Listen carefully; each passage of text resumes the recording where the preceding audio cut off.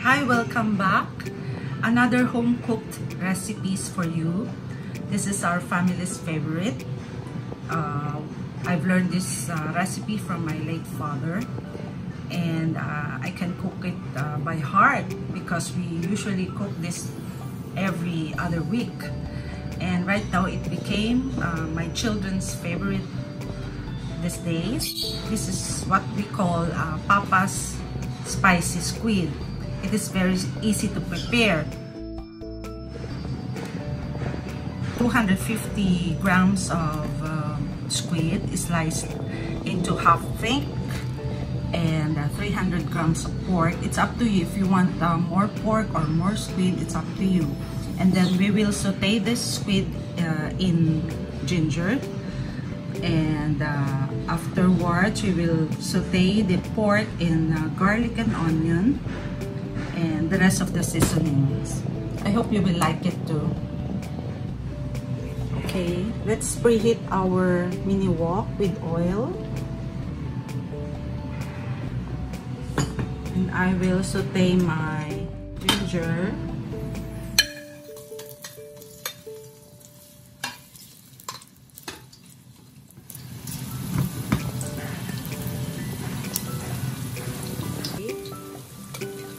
Mix the squid.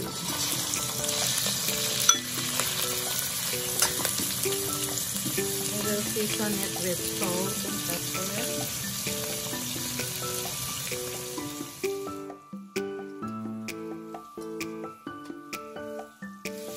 And a little rice wine. Pagtanggal ng lanta.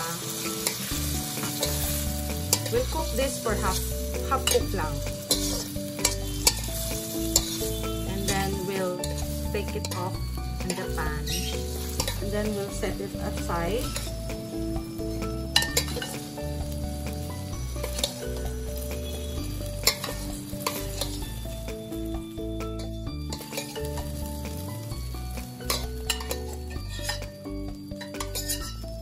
In the same pan, I'm going to reheat again an oil. Then we'll saute the garlic. Okay lang yung color, black is beautiful.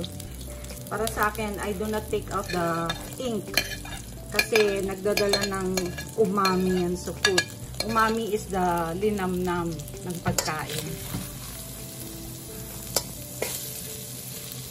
Okay. Pag ready na yung bawang at sibuyas, you can put the meat.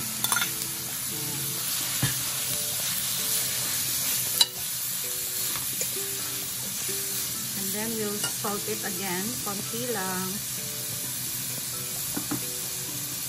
And pepper.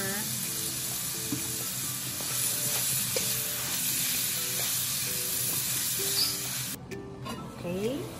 Ayan, ready na. So we will season this with equal portion of vinegar and sugar. You can use white sugar. Ito yung vinegar, about 4 tablespoons, and 4 tablespoons of sugar. Also, about 1 full tablespoon of oyster sauce.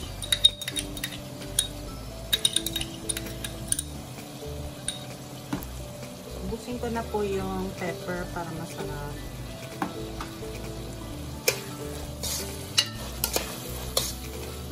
Yan. Pag wala na hong blood yung meat, that's almost ready. And then we will add in the half-cooked squid.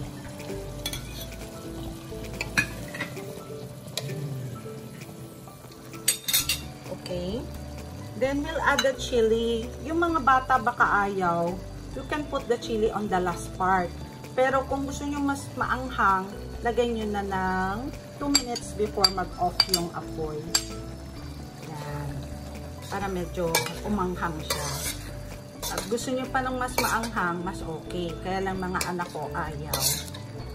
And then we'll add the green onion. And that's it. My papa's spicy squid. Original recipe from my father.